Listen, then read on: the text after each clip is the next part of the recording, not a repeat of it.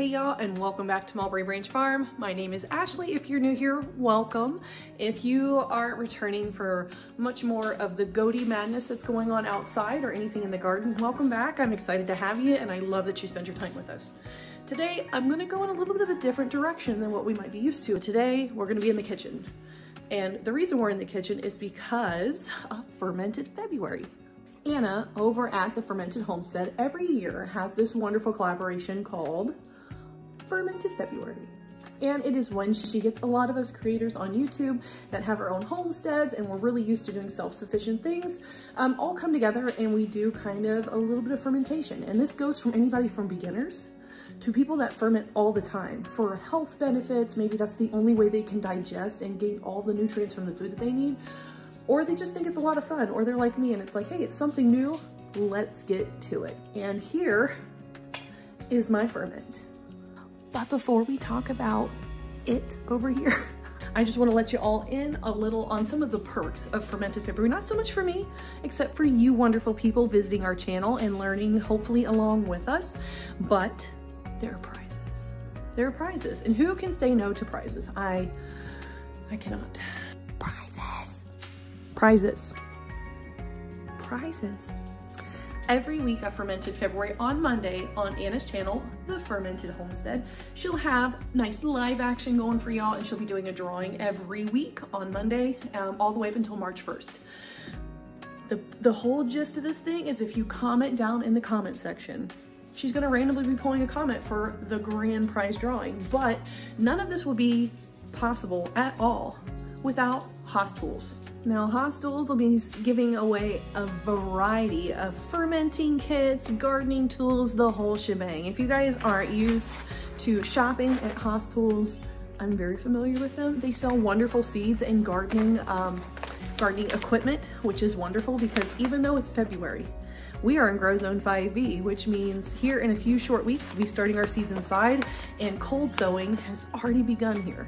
So if you like gardening and you like growing the things that you might want to ferment, Haas Tools has a large variety of garden seeds, garden equipment, and they're just all around a wonderful family-owned business. So thank you, Sheila and Haas Tools, for sponsoring the giveaways through Fermented February. We all really appreciate it.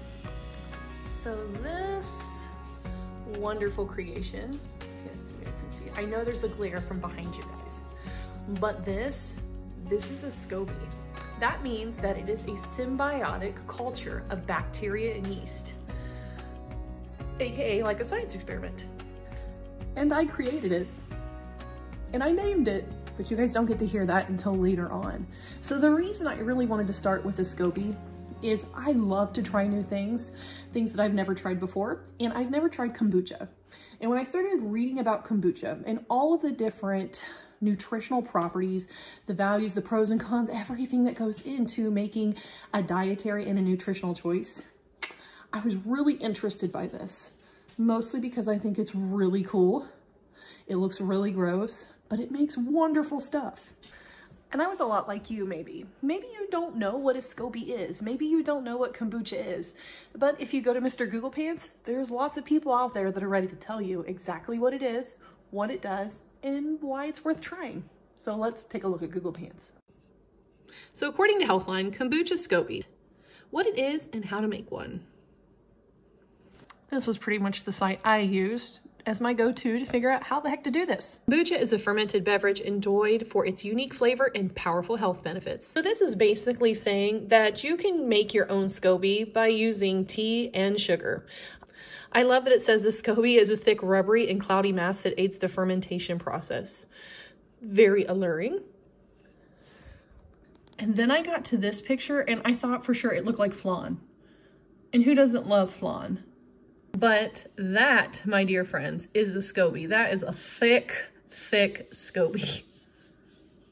So according to this, all you're going to need is black sweet tea or green tea, a little bit of sugar so that your SCOBY has something to eat and nibble on, and you're going to need a starter culture. I decided to go with the kombucha company from Amazon. I saw a lot of really good reviews on this, so this is what I use, but I love this. I didn't realize, but When you put your SCOBY into your tea, it's going to make it fizzy. So I didn't realize, but love that. So once you've brewed your tea, you put in your sugar and let it come to room temperature. Put in your SCOBY starter and you let it sit. You let it sit for a long time. We are at week 3. So this guy over here has been fermenting for 3 weeks. He's a pretty thick boy. We're really at that point now where it's time to start a next batch and take a little bit of this kombucha along with my SCOBY and put it in the next batch and let it create more kombucha. But I am going to try this. Fun fact, I don't like tea. I don't like sweet tea. I don't. I am a slave to stuff like this. And it's stuff like this that kills me on the inside and makes me super dependent on caffeine. And I love the fizz. So when I read about all the good nutritional values for kombucha and read that it makes it kind of fizzy and that you can dress this up with things, I figured, let's try this bad boy because I'd love to kick this to the curb.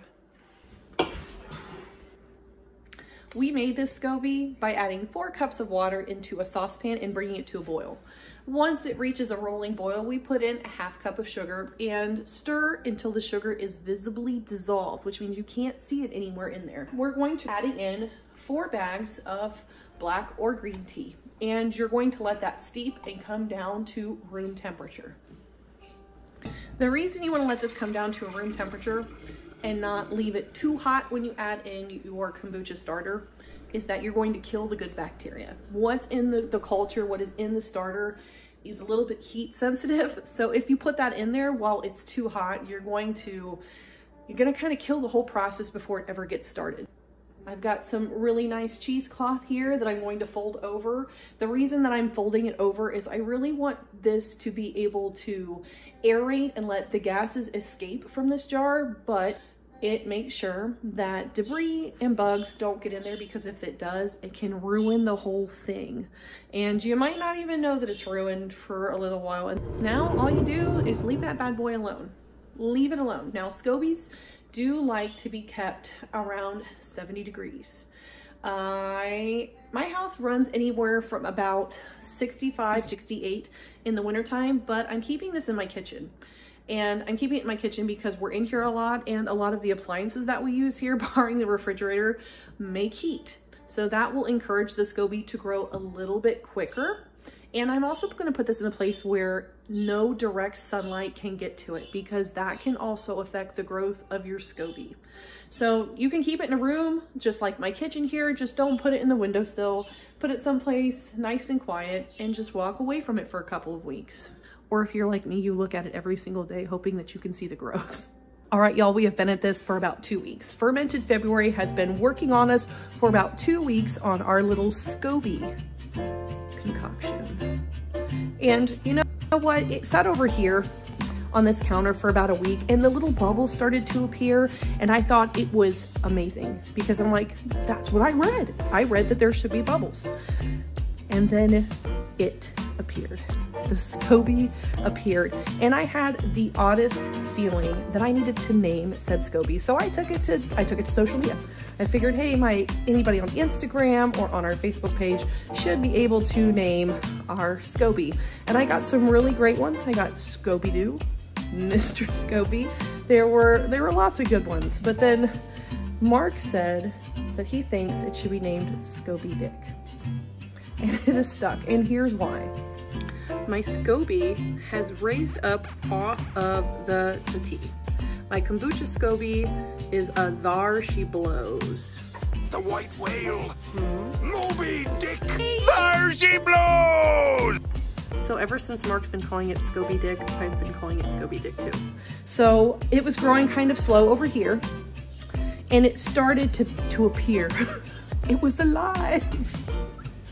So then I decided, hey, let's see if we can speed this up. So the reason I put it over here on top of the dishwasher is that the dishwasher runs with warm water, and this surface that it's sitting on actually gets pretty warm. So I wondered if that would quicken how fast my SCOBY grew, and sure enough, it did.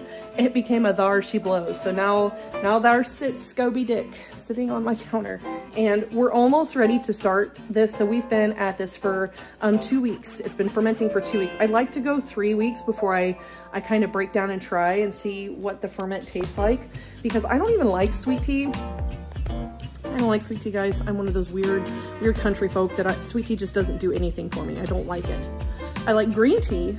So I'm hoping maybe I can put this SCOBY on some green tea and we'll go at it that way. And maybe this will pull me off of my addiction to energy drinks. And this will help me with some gut health. And there are a lot of really good health benefits that come with drinking kombucha, which is the reason why I'm creating the SCOBY Dick. It might sound weird, but like I'm really freaked out about having to take it out of there. I'm a texture person. So if things feel wrong to me, like it just wigs me the heck out, guys. So that paired with the fact that it looks really cool, like alien cool, I kind of do want to touch it, but we'll wait. We're at the very, very end bit of the journey of kombucha and creating our own SCOBY from scratch. So I've got my current SCOBY in here, and I think I'm ready to take a little bit of a taste of this, even though it's not refrigerated, but it has been fermenting for about 3 weeks. And this is actually really good growth from what I can tell for a SCOBY in 3 weeks. So it just means that the environment was right, all the things came together, did the fermentation, symbiotic culture of bacteria and yeast grew, and now I'm actually going to take this SCOBY out, and I brewed some more tea last night. So this has been brought down to room temperature. It should be safe to put this SCOBY in with our tea, and I'm going to also take a little bit of the kombucha that was already in here, kind of like as a starter feeder, I guess. At least that's what I read I was supposed to do. It's the moment of truth. I'm a little freaked out, but I'm a little excited too, so I don't know if I can like really pick. Ooh. So let me see if I can just, oh, this is kind of cool. No, don't sink. I'm gonna get tongs. And good thing, like, I'm pretty sure they're flexible, I think. What if it falls? Oh, we'll deal with if it falls apart after this.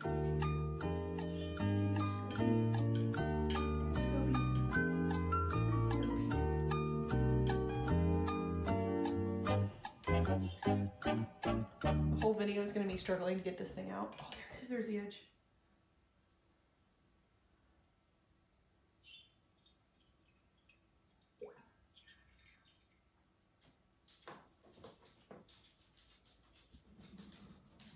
It's alive! It's alive! I am both freaked out and just mildly entranced by it. So I'm gonna go ahead and just get my little starter kombucha. Oh, it is fizzy. It is fizzy. I'm gonna put that in there, and then I'm going to put my little SCOBY. That's really cool. So now that we've got our SCOBY in there, I'm gonna go ahead and do the whole thing all over again. There we go. But I will take a celebratory shot of my 3-week ferment at room temperature.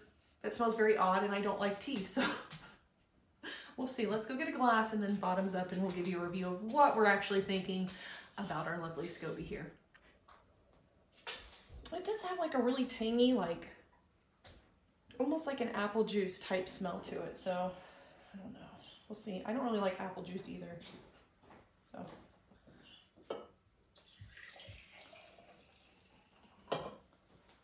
And it is fizzy. Like the fermentation worked, it's fizzy now, where it wasn't fizzy before. My husband's watching from the hallway to see if I like this or not, so he gets to enjoy. Cheers.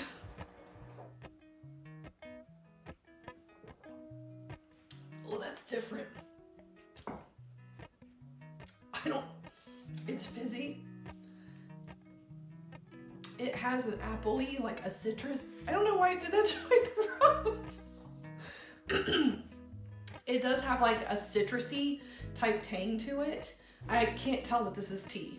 So it took the black tea that I made this with, that I brewed it with, and it tastes more like a fizzy, like cider almost. Like it's got like an appley taste to it for some reason. I don't know if that's because the fermentation is longer. So I'm really interested to see with a 7-day ferment that SCOBY Dick is working on over here for me versus the 21, almost 22 days now ferment that gave me this. But it did make it fizzy, which I think is amazing that it took something that has no fizz and made it fizzy because of the fermentation. It's got the carbonation, it's kind of citrusy. It's not anything like the energy drinks that I like to drink way too much. You guys can actually see I'm telling on myself. You can see it in the frame over there, but I'm really hoping that something like this is going to be much healthier for me, and because it's got a natural, it's not like a carbonation, but just like a fizz, and it does taste kind of citrusy, which I tend to gravitate towards, that this would be a nice little substitute for that. So it's really interesting. It's not like a bad taste, but it's really different.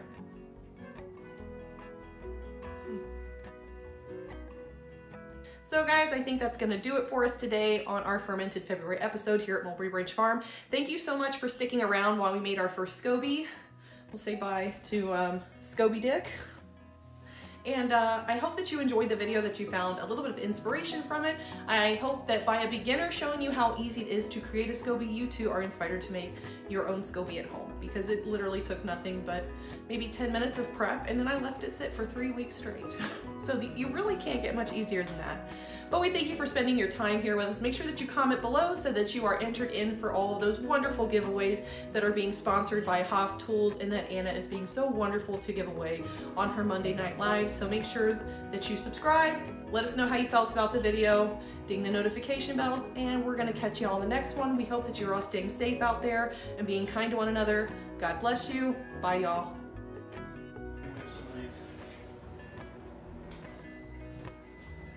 I'm just trying to make it all beautiful for the shot.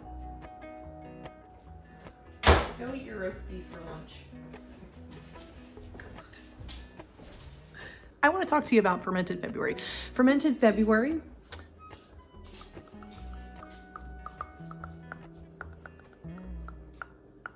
My dentist would hate that. But before I tell you all about how to make your own SCOBY, it introduce you to my SCOBY that my husband has lovingly named SCOBY Dick.